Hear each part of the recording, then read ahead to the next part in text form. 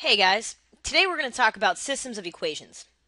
A system of equations is a set of equations in which a solution is found by using all of the equations together. You can solve for the variables at the same time by using substitution or elimination. In this lesson, we're going to use the substitution and elimination methods, and I'll also explain when it's helpful to use one method over the other. Let's start with a problem.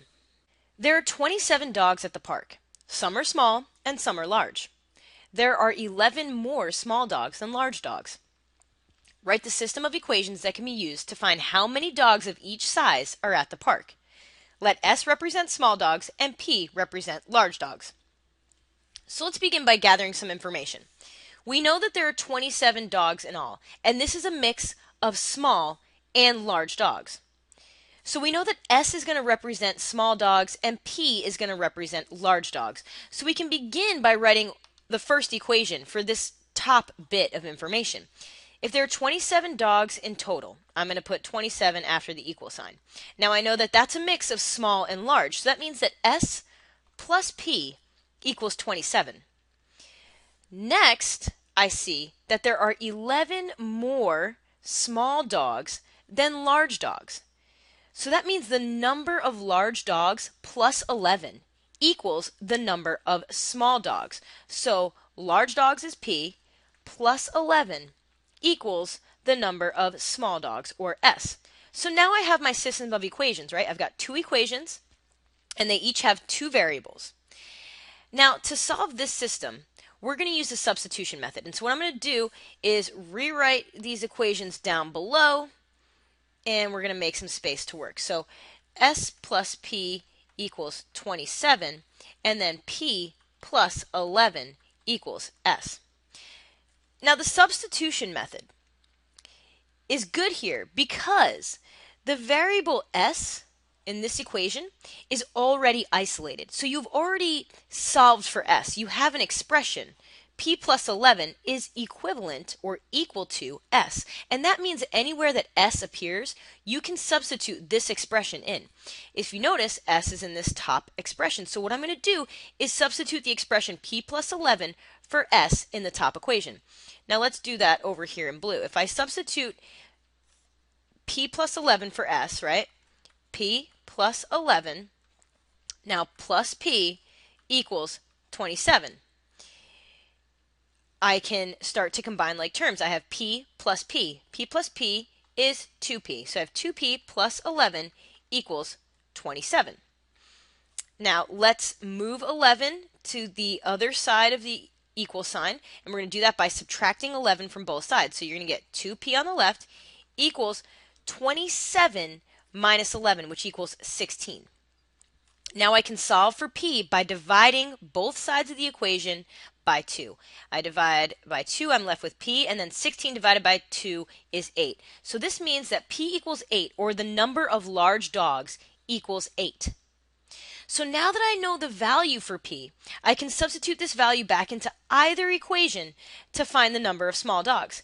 Because the second equation is already solved for S, I'm going to substitute back into the second equation. So I know P equals 8.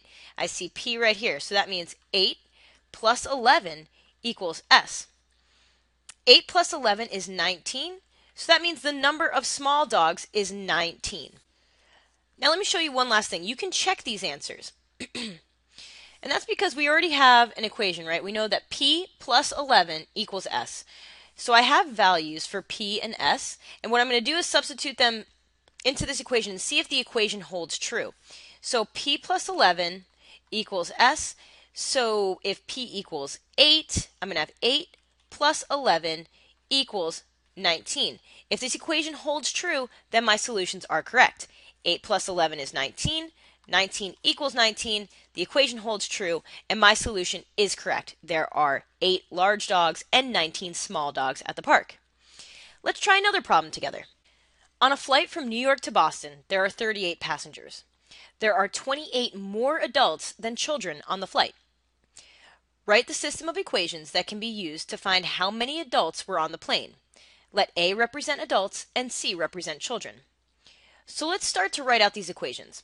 We know that in all that there are 38 passengers. We know that this is a mix of adults and children. A represents adults and C represents children. So from this first bit of information, we can write our first equation. The total number of passengers, which is adults plus children, equals 38.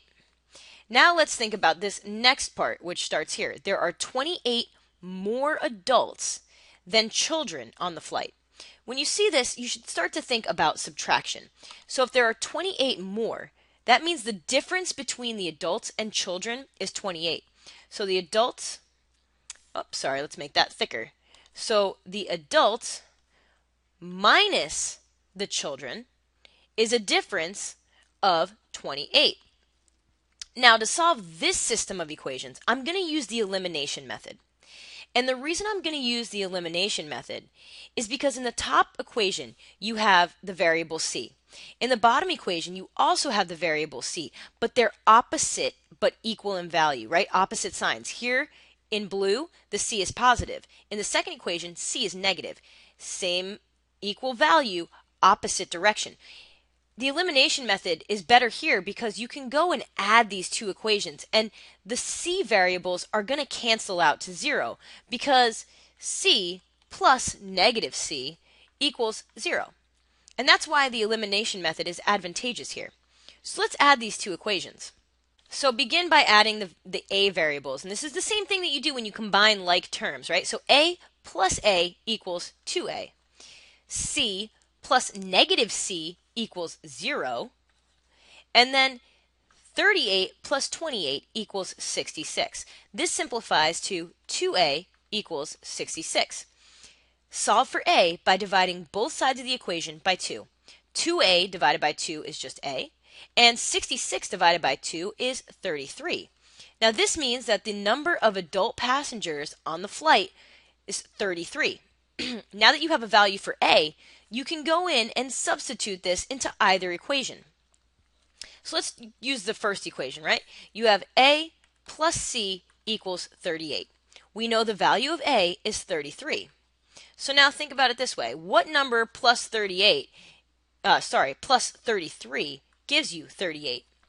33 plus 5 equals 38. So the number of children on the flight is 5, and that means c equals 5.